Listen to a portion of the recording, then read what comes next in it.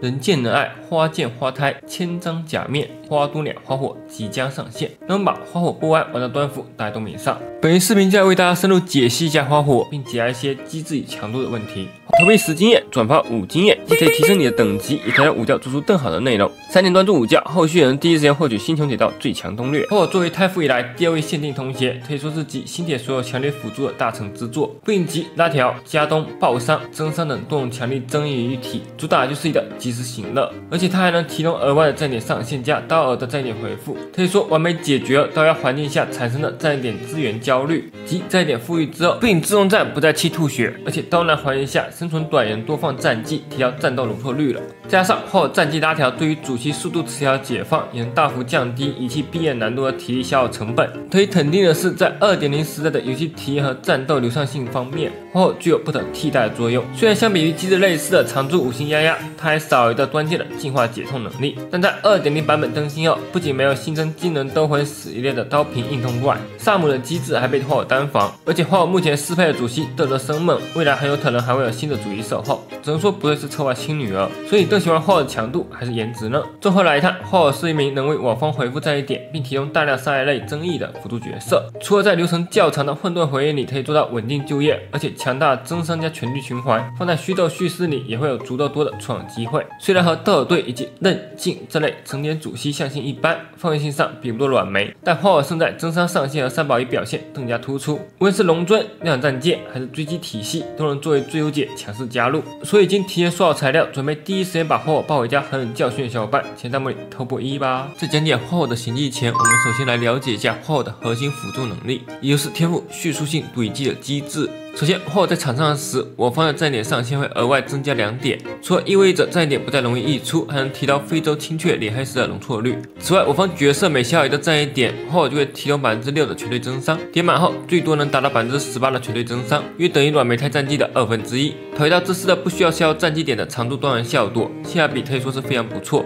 而且只要消耗战绩点就能叠成，条件也比较简单。而当花火开启大招时，还会给我方全体角色提供持续2回合的迷怼效果，迷怼持续期间，花火天赋产生的增伤效果将会对其大幅强化，每层天赋都会额外提高 10% 的增伤效果，也就是最多 48% 的巨额增伤，相当于天赋常驻的3倍。除此之外，花火的大招还会我方飞护到达4个战役点，直接一头 Wint 吃到饱，点数太多受不了。也难怪有人会说隐约和青雀是花火的最强驾驶员，当然午觉还是觉得这句话有点不对，毕竟屏幕前的你才配做花火的最强驾驶员，好吧。接下来我们再看一下花火的另一个重要辅助手段战绩。花火的战绩和布尔尼亚类似，可以使我方指定单体的暴击伤害提到一定数值，并使其行动条立刻提前 50%。和布尔尼亚这种需要严格配速的拉条辅助不同，花火的拉条虽然纸面数值较低，但只要花火速度大于主系的 1.5 倍且不超过2倍，那么每次他移都能直接拉到顶，让主系立刻行动，根本不需要复杂的配速就能实现和刀术板压一样的拉条效果。所以花火的最佳配速就是处于主系的 1.5 倍到2倍之间，并以1回合3动为毕业目标。比如装备4封套加满金55的情况下，花火达到168点速度即可实现1T 3动。这种配速的权益，花火也可以理解为主系的外置速度鞋，也就是花火速度等于主系速度，花火1回合3动等于主系3动。此时主系可以直接放弃速度，全力对伤害属性，而且在这种情况下，即使主系吃到一些推条的减速效果，但只要最后速度不低于花火的1/2，花火依然能直接给它拉回来。此外，花火在解锁了行迹人造花之后，战绩提供的爆伤加成还会延长到目标下一个回合开始，也就是可以附带到追击的回合外输出，不仅大幅提到了战绩的收益，也进一步拉开了与布尔尼亚的范围性差距。而除了3个主要技能外，花火还拥有一个特殊的增伤大行迹夜翔曲，这个行迹可以直接提高我方全体 15% 的攻击力。此外，我方队伍中每存在一名量子属性的角色，还会使其攻击力获得额外提高，最高能达到 30%， 相当于在量子战舰里，所有量子角色都能获得 45% 的总攻击加成。对于这行迹效果来说，这绝对算得上是超模了。不过，对于非量子属性的角色，这行迹只能提供捉金剑走的 15% 大攻击。如果不在体育或这类攻击辅助的话，还是比较推荐主系换上攻击球，以保证程序均衡的。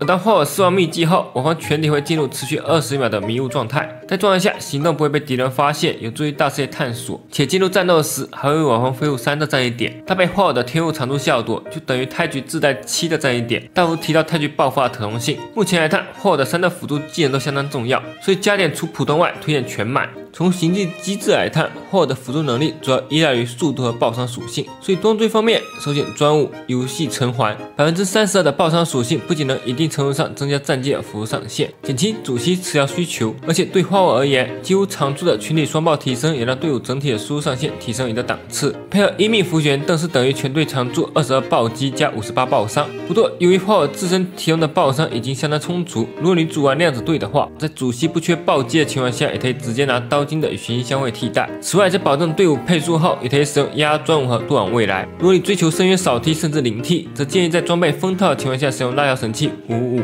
然后是仪器方面，外圈4件推荐4性子或4封套，闪弹则使用2性子搭配任意2件套或倒数闪件。内圈方面，仙舟、龙肚、皮尔汤尼都是可以纳入考虑的选择。想追求深渊少 T 甚至零 T， 则推荐携带温瓦特搭配封套555，直接实现首轮3动。主次要推荐爆伤1、生命球、充能绳、速度鞋；副次要推荐速度大于爆伤，大于效抵抗。花火作为优质的拉条增伤辅助，基本上和所有吃在1点加双爆收益的主系都能进行搭配，并形成花火加主系加副系或辅助加生存拽的配对斗助。而目前完整度最高的体系，自然就是万众瞩目的完全体量子战舰。在阵容中，花火的拉条、爆伤加符权的暴击提升，能大幅减轻量子主系的持疗压力。而2种对群生效的端环争议，加上银蓝版多量子弱点的稳定减烫加击爆效果，足以适应任何场合大杀特杀，是真正意义上的通解队伍。其次，只是搭配真理的追击体系，在追击体系中，灵命花火的加入，相较软梅和停云可以说各有千秋。3个同学分别适配了3种不同的真理斗助，但刀命情况下，花火只有较大优势，完全可以无视斗助作为最优解存在。不过在这个配对中，真理需要携带冬季球来弥补缺失的冬季城区。最后是搭配影月的3保1龙尊队，需要注意的是，如果你是2命影月，可能会出现影月自拉条后吃不到花火增伤的问题。但即便如此，只凭解放战点限制这一特性，就没有比花火更适配影月的辅助了。